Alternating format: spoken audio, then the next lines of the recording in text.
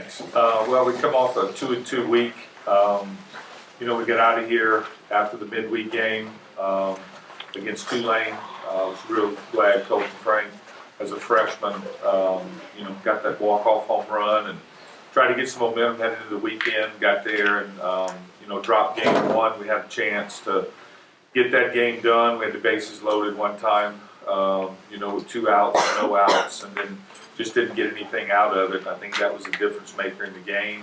Jay Schultz got removed early, but he has been very good, very consistent for us. But Brandon came in and threw really well for us.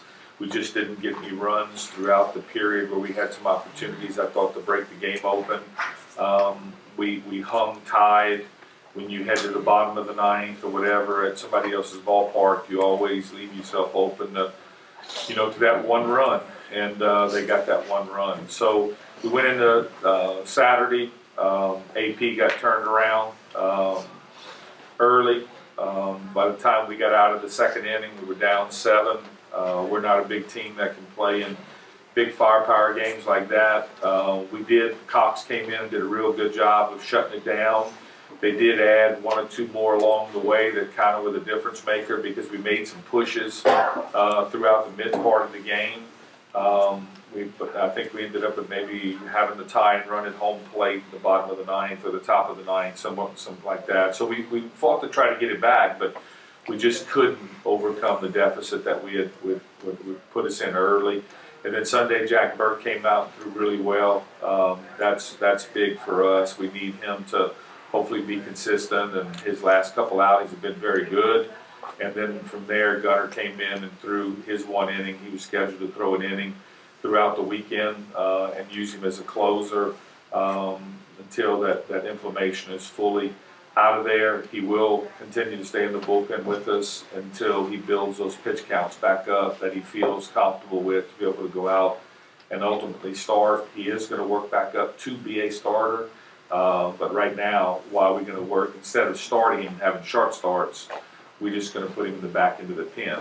The next thing we have to decide, and he'll actually make that decision over how he feels, is what's his role as a closer in the middle of the week, leading to the weekend, as a weekend to weekends, to let that inflammation settle down, or, you know, can he handle, you know, a closer role in a Tuesday or a Wednesday game, and then be back up and close the role in the weekend, and then can he close on a Friday night, maybe in a Sunday also. So those are the things, those question marks that we have that he'll probably have to answer according to how he feels. But Brandon threw really well. I was glad to see that.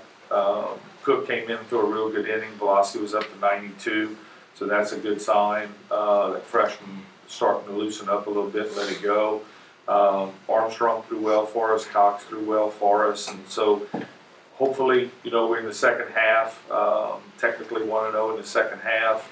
Now what we have to do is try to control the things we can control with 7 potential changes to opening day to us with Bourgeois and LaHare and Wyndham and all of that. Lott took the ball off the shin. He had to sit out Saturday. Felt a little better Sunday. Castles is slowly starting to come back to be able to throw the baseball. He can swing, so when we DH him, we have to move Todd into the ball game. So our lineup has to be moved around a little bit to keep both those bats in our lineup. So we've got a lot of moving parts. If you look at the first half, you know, with 28 games, considering the first half, we probably put 27 different lineups out there. And so what we're trying to do, I don't know if we can get to a consistent lineup just because of all the injuries, but the one thing we've got to do in the second half, I think, is try to control the things we can control. Sunday's game, we only walked 1 person.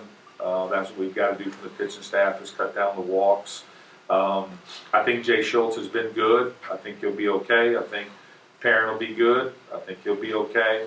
If Brandon can keep coming, it looks like he's coming. You know, he was one of the top 10 junior college arms in the nation, and then ran into a little labrum issue his sophomore year at JC. So he's dealt with that. We've had to deal with that. You got Gunner that's, you know, normally eating up 7 innings for you. In a weekend, he's eating up 1. So some people have to step up and cover these gaps. And So there are some things we can control. You can control your walks. We got to get back to pitching like we did on Sunday. If we can pitch and keep the score down. Our defense has been good. We need to continue to play good defense, and then hopefully, you know, have some of the freshmen continue to grow up a little bit, because when you get, you know, 7 guys down and on a team, you start to have to use young people and people that probably should be playing maybe sparingly or growing mature-wise. Now they're in the lineup every day, and weekend pitching and hitting weekday pitching is sometimes 2 totally different things, because of the arms that throw in the weekend compared to the arms that throw in the middle of the week. So we've got a busy week this week. We've got the makeup game coming back on us. You know, so we'll have 2 games against the same opponent, and then Arkansas State comes in this weekend. You know, Tommy has probably one of his best teams he's ever had. They swing the bat really well, so we will have to pitch. You know, we got a busy week. They'll rest today, try to get a little rest in, get in this morning around 1:30. Try to get them rested tomorrow, and then back up and at it Tuesday, Wednesday, and hopefully pick up a little rest on Thursday and get ready for Friday, Saturday, and Sunday. So obviously you don't know for sure, but with Gunner, because is Tuesday or Wednesday and Saturday or Sunday more likely, or is that an oversimplification? The fact that he pitched on Sunday yesterday, does that mean he's out on Tuesday? Well, I think all of it comes back to he's day to day. So I think that's what it comes back to is, you know, how much the inflammation's going away. He took his medication. You know, he's been down. But you got to understand, it's kind of like Toro in these situations. You know, our Castle's throwing. They can't throw through something like that. They have to put the ball down. And so when you look at it, you know, Gunner had 1 15-pitch bullpen in a week to go out there and do what he did. So that's the dangerous side. Then you got to take the aftermath of the adrenaline that he put on his arm in that situation and see how's his recovery now. And then we don't want to push it so hard that we push him back into inflammation again, because then you're going to have to do the same thing over again. You have to put the ball down, take an anti-inflammatory, and do not throw. So that's the trouble with these type of situations. That's why Toro's taking so long, is because you have to put the ball down, you have to put the bat down, and you have to let this inflammation run its course. And so Gunner's going to be the one that's going to be, I think, important in this, because I think he understands now. He's gone through pitching healthy, he's gone through pitching injured. I think he kind of knows both sides of it. I think he knows himself real good as an older guy. So he's the one who communicated to us, as he did throughout the weekend. You know, he threw his 1 bullpen, and then we asked him how he felt on Friday. He said, I'd rather close on Saturday. So we put him on Saturday, but the game didn't present itself for us to use him. And so we knew he'd be ready for Sunday because he felt he could go Saturday. So now what we'll do is we'll, you know, we'll check with him in the week and see how he feels. We surely don't want to overthrow him in the middle of the week for the weekend. So the next thing is can you throw an inning in the midweek game?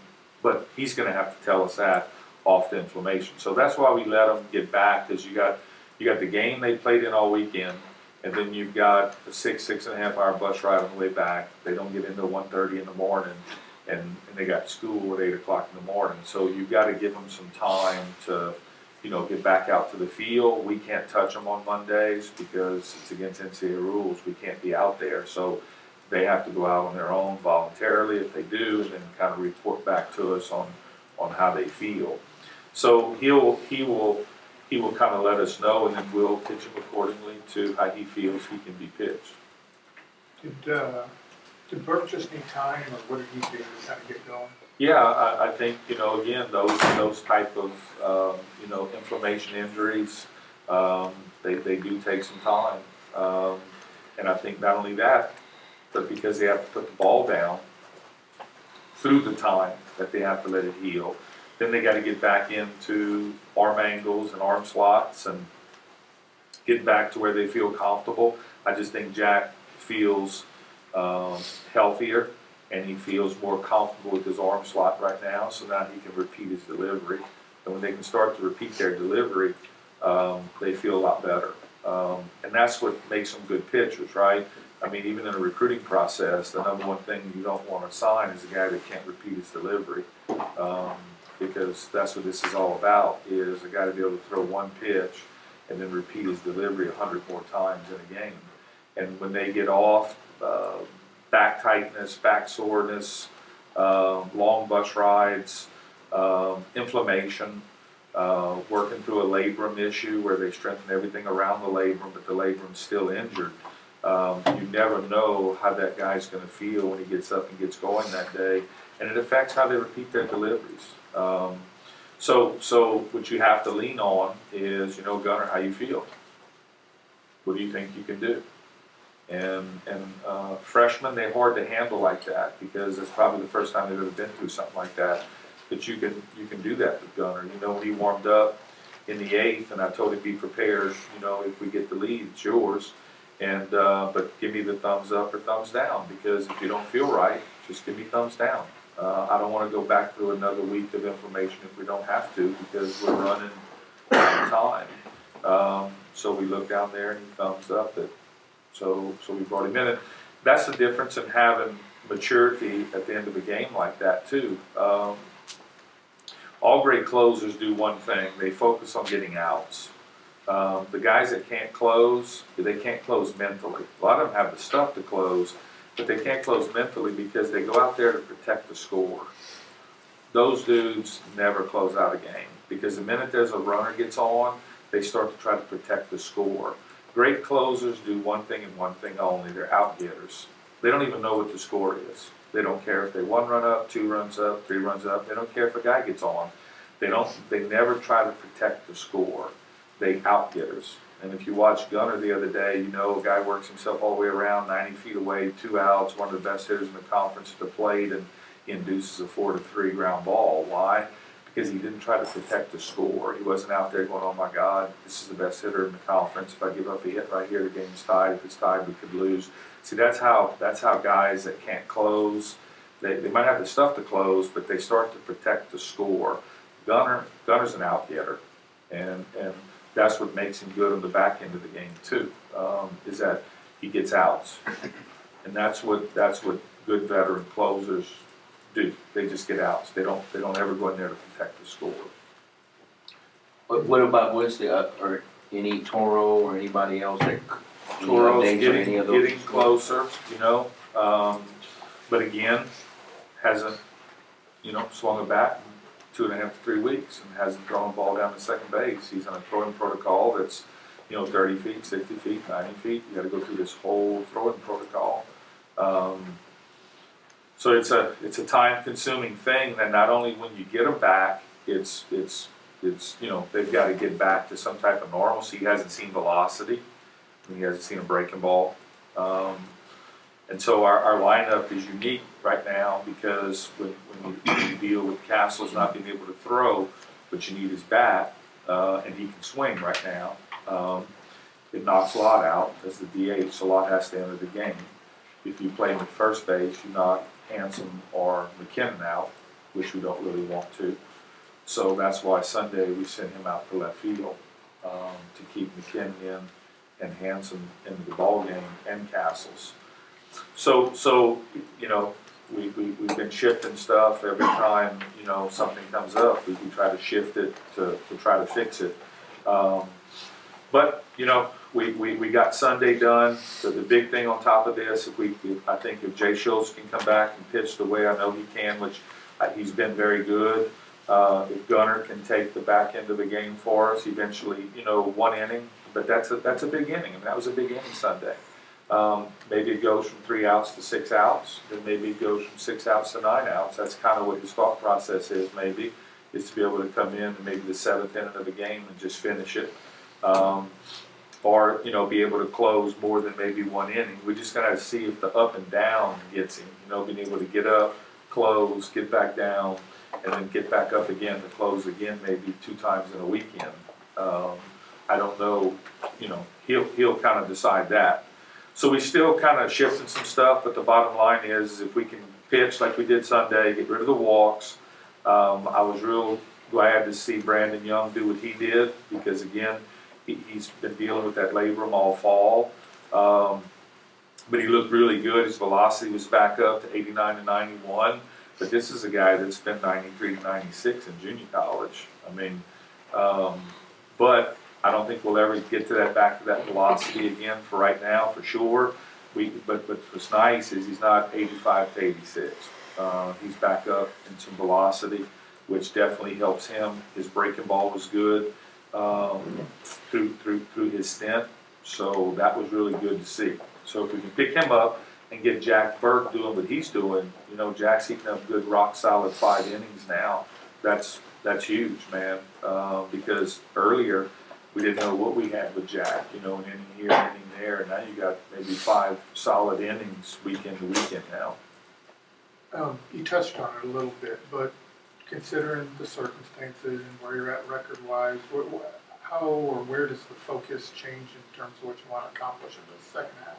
Well, the thing we got to do is control the things that we can control, and then not look backwards. You know, I mean, you can't keep looking backwards. It is what it is. Go pull 7 guys off somebody's team and see what happens to them. I mean, but you can't. You also don't want to keep hanging in on low-hanging fruit and have the approval to lose because you've had injury.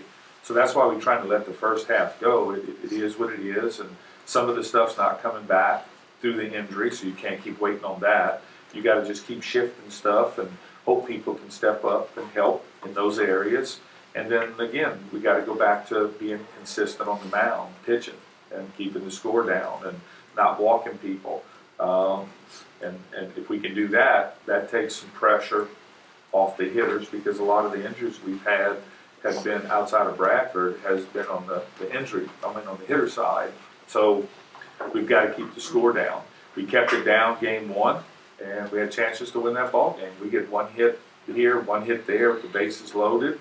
You know, and that's the part of somebody just needs to step up and do some damage, and we have some chances to do damage. And then the pitchers, if we can continue to, you know, keep the score down and get rid of the walks, those are the things we're focusing on. We want to know in the second half.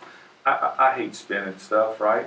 But at the end of the day, I know this, you're not going to get better by looking backwards, and you're not going to get better by taking low-hanging fruit and blaming stuff on injuries. You got to let all that go and go control the things that you can control to the best of your ability and fight this out. I mean, that's why they call this a grind. You know, I mean, I've got 31 years of coaching. I've never had this many injuries in 1 year. So, I mean, it is what it is. What you've got to try to do with it is just grind through it. And because if you don't, things aren't going to get better by looking backwards. They never do, even in your personal life, man. I mean, you can't keep looking backwards. You got to, you know, good Lord put our eyes in the front of our head for a reason. You got to look forward. And that's what we have to do. That's what we're trying to get them to do after Saturday's game. We said, hey, okay, here's where we are, you know, kind of a report card. Here's what we've done good. Here's what we haven't done well. This is what I think we can control. Some of these things are uncontrollables. You can't get Wyndham back. You can't get Bourgeois back. You're not going to get Bradford back. Let go of the things that are not coming back, and then don't take low-hanging fruit. And grab on to excuses, and let's fight this out to the best of our ability. So that's kind of what we're focusing on trying to do. One more.